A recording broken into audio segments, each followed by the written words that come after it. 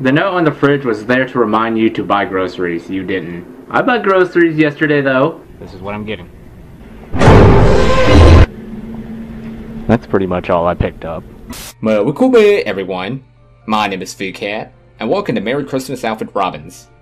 This is an old point-and-click horror game that I played way back in my fetus days, and if I can recall, I was very addlepated by what happened at the end. So I'm going to excogitate what happened throughout this playthrough. We're going to go ahead and start this now. Game is about 20 minutes max, so it shouldn't take too long to play through this. There's our apartment. You're Alfred Robbins, you're 42 years old and work at a local post office. It's the night before Christmas and you recently just returned home after working overtime. Neither you nor your wife has had the time to make the proper arrangements for a Christmas present, and you decided to use this last night to surprise your family. Times have been rough, so make do with what you have and celebrate the holidays to your best effort. So yeah, I'm definitely squinting right now because the resolution is small. I can't play this in full screen because no recording software detects it, which is absurd. Your son's backpack is lying in the corner of the room. You search through it and take his pencil case. Why? Because game plot. You go through your son's pencil case and find a tube of super glue. Very odd thing to put into the pencil case, but okay. You enter your son's bedroom. He's fast asleep in his bed. Alright, so there's a melted candle here. The candle had 25 notches in it. Burned one notch for each day leading up to Christmas. Today's hasn't been burned. So we're going to be needing a lighter or matches for that. On the floor, you find a broken Santa figurine, and you figure your cat must have tipped it over. You never really wanted the cat in the first place, but your wife insisted on it. You haven't seen it around tonight, though. You pick up the figurine. And we'll go ahead and put up the covers for the kid, just to be a good Samaritan. There's a cold chill in the air, so you lift the duvet covers over your son. You feel like you should call someone to fix the central heating. Let's go ahead and check out that poster, too. Or we can't. Alright. I was hoping there'd be, like, mini Easter eggs there. That is one plain vanilla tree. Why don't you just take a picture of a tree? It's the best you can do. Hey, if you can afford that, you can afford more than I can afford. The bristles of the brush feel rough and unfamiliar. You can't even remember the last time you shaved. You decide to keep onto the brush. People use brushes to shave? Interesting. I don't do that. I just use water and shave. That's it. Pillow. It's very orange. You never really liked the pillow. Is this a Donald Trump reference? Even though he wasn't president during the time? It's your telephone. You enter the kitchen. As you walk inside, you find your wife asleep on the kitchen table. Both the counter and the table are covered with paper. Alright, so let's go ahead and get the paper roll. There's a paper roll standing on the kitchen table. You take a peek at the calculator. The numbers are disturbingly red. Disturbingly red, you say. Can you get the...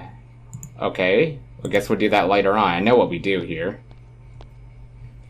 You carefully move the painting aside to reveal your safe. This is where you've hidden your wife's present. You better get it out undetected. No one in the family knows of it but you. There's going to be a paper down here that you need. Something stuck between the foot of the fridge and a wire. You can almost reach it, but you need a proper grip. In which this case, you need the hair clip. I know exactly what to do before he even needs to do it.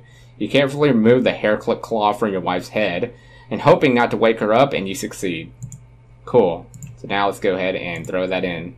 Use the hair clip claw to extend your reach and pull out a small blue paper. It's a safe combination you wrote down. So we'll go ahead and use that for the safe, obviously. Use the combination from the note you open the safe. So we take that.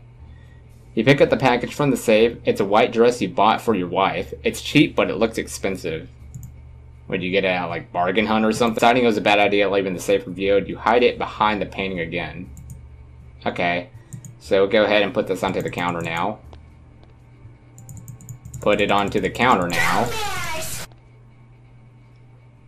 You place the package onto the counter so your wife sees it when she wakes up. I guess he doesn't want to wake her up just by putting it in front of her. That's totally fine. I mean, I guess it's better to put it there anyway. Ah, so you return the hair clip to your wife. You enter the living room. As soon as you do, the telephone begins to ring. You pick up the phone.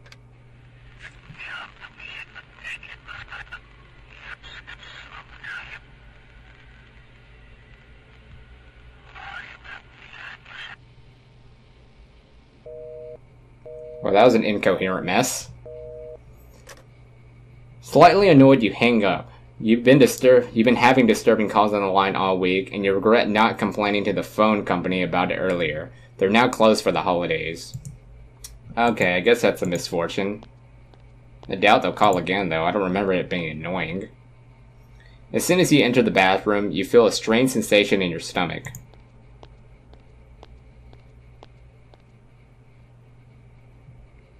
Before you know it, you're looking at your lunch. As you get up, you notice you've knocked over a bottle of nail polish. And that's when you need to get the paper roll. You also need the brush for that, too. It's going to be needed for Sandy Claus. I like that the subtitles from the last video actually called it Sandy Claus. Hopefully they detect it that way again. Alright, so now walk back to the bathroom. Shouldn't be long now until the end. Boom.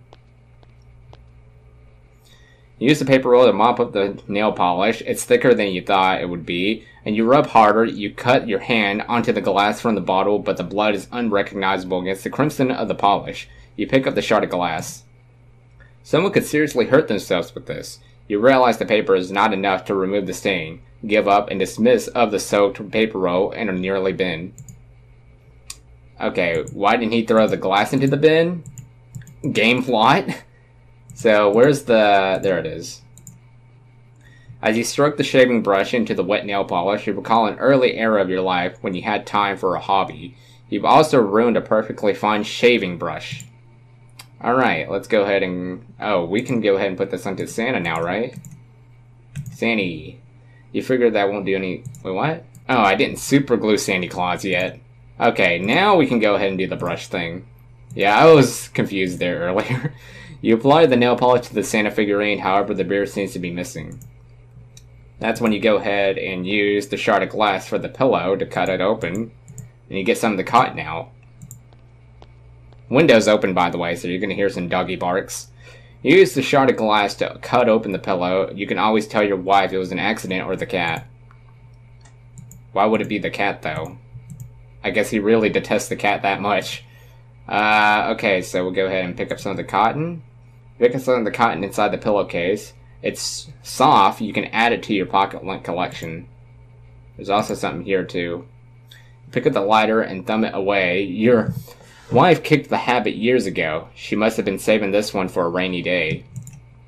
Alright, so now we'll go ahead and super glue this one, too. Wherever that's at. There it is. So I applied super glue. We can go ahead and put this onto Sandy Claus now.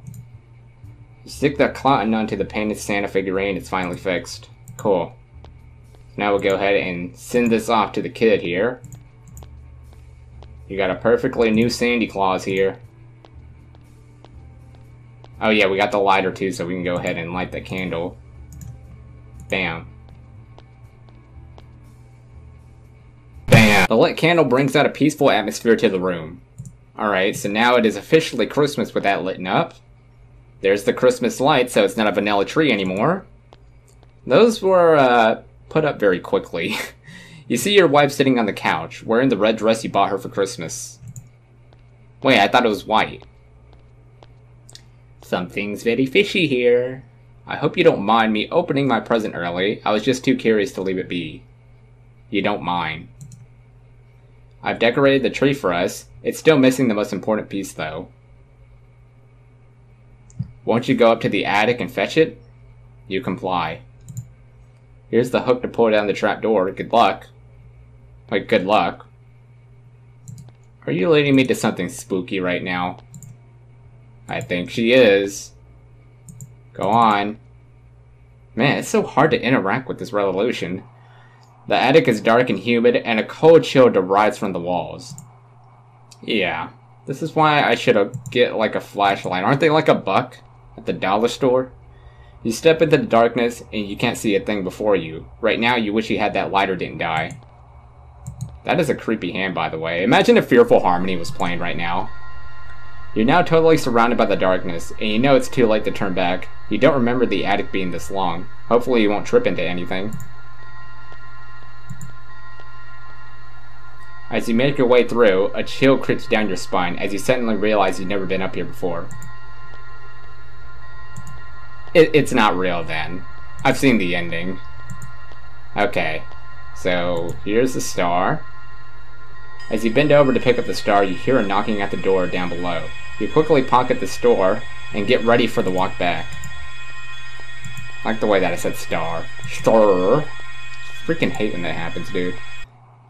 The first step of the ladder breaks under the weight of your foot.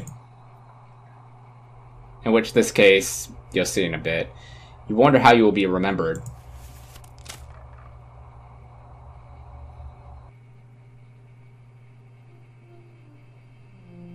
It's a stool.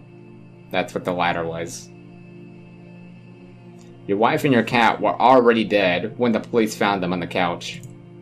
She was killed with a close range in the back of the head, the cat from a slit throat. So, the cat was slit with the Santa figurine?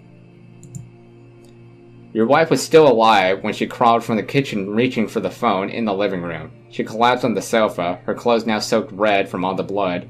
Your son was found suffocated with a pillow in his room. He died almost instantly. They found you with a rope around your neck hanging from a lone hook in the ceiling. That's what the phone call was. The very incoherent one. So, me putting the covers on the kid, does that have a relation with the whole pillow death? I'm going to assume so. And in the end, I just committed suicide. So yeah, the ending could definitely be beyond the pale for most people. Very apoplectic. Well yeah, I hope y'all enjoyed this playthrough of Merry Christmas, Alfred Robbins. This is all the people that worked on it. I wish that you could record it on a full screen resolution. That's the only issue I have with this game. Because I had to record in this small resolution, so it's hard to click on anything, it's hard to interact. And yeah, it was just very irritating, but it was still easy to play through. So the engine by Chris Jones. Engine? Wait, they developed the engine and then they made the game? Wow, talk about making it from scratch. Thanks for playing. And Merry Christmas? I expected a Merry Christmas here, but okay. So yeah, that's gonna be the end of it. Hope you all enjoyed this playthrough, and hope you all have a great Christmas. See you all next year. Stay awesome, kitty saviors. I'm too healthy? What does that have to do with me being a student at this school?